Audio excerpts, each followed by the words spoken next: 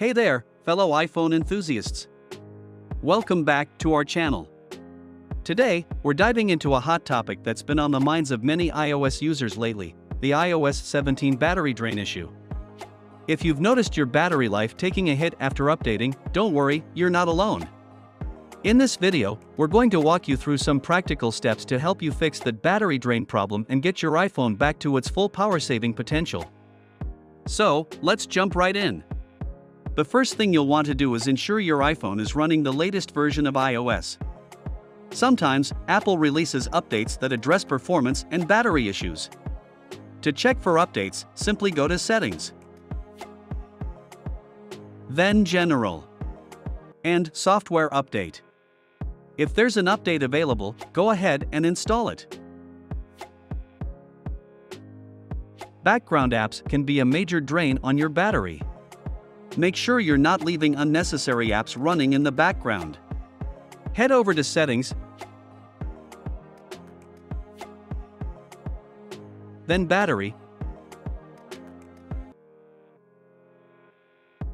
and take a look at the list of apps consuming power. If you spot any apps using a lot of battery in the background, you can either close them or adjust their settings to limit background activity. Any apps using a lot of battery in the background, you can either close them or adjust their settings to limit background activity. Your iPhone's constant use of location services can significantly impact battery life. Go to Settings,